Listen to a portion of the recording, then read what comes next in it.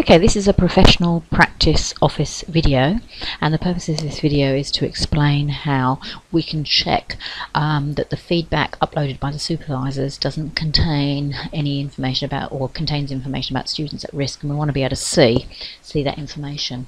So first of all, I'm just going to show you the form I'm talking about. So in forms we have professional experience, supervisor, feedback for school-based experience. Okay, and if I just have a preview of that form as a whole, you'll be able to see that there's just the feedback on the standards, and there's a question at the bottom which says, at this point, is the pre-service teacher at risk of failing the professional experience? So as the weeks go by, supervisors will be submitting these forms all the time. There should be lots of forms submitted every day. And what we want is an easy way of just exporting anyone where the yes has been ticked, and obviously we can pick up the name of the student and the course, so we know if they're primary, secondary or early childhood. Okay, so the way in which we do that is as shown. So we'll go back to forms, and I'm going to pick, where is it? Professional experience.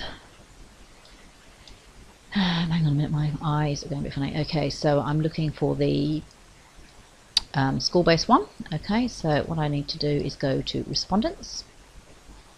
Okay, and then what I might want to do is put a filter on there. So for the moment I'm just going to put 2018 on there, and then I can pull up all the feedback from 2018. Okay, what I might want to do is, if I'm doing this weekly, what I can actually do is I can actually put a date range in. So what I can do is look at everything that's been updated up until today, and then in a week's time I can look again and see for the following weeks. I'm not pulling everything up. So for the moment, let's say for instance I want to look at all of them. Obviously if I wanted to just look at one or two, that's completely fine, but to look at them all, that's what we're going to do. So I'm going to go export.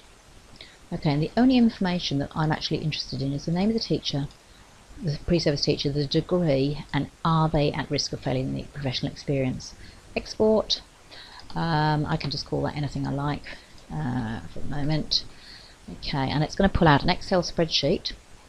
Okay, now at the moment, because we haven't actually got any students out for 2018, so there won't be any at-risk data, there's not going to be anything on this form at the moment. But the point is that this is the fields we're going to get. We're going to get name of pre-service teacher, we're going to get the course, primary, secondary, phys ed, early childhood, and are they at risk. We'll be able to sort by this field, which will be yes or no, and it is a newly created field, and it is one that is mandatory, so the supervisors have to actually tick yes or no. We can just sort, and if there are any that are yes, they are at risk of failing the prac, then we can look at the student and notify the degree coordinator, and also contact the supervisor to get them to follow up on that. So this export would need to be done weekly. Okay, thanks for listening.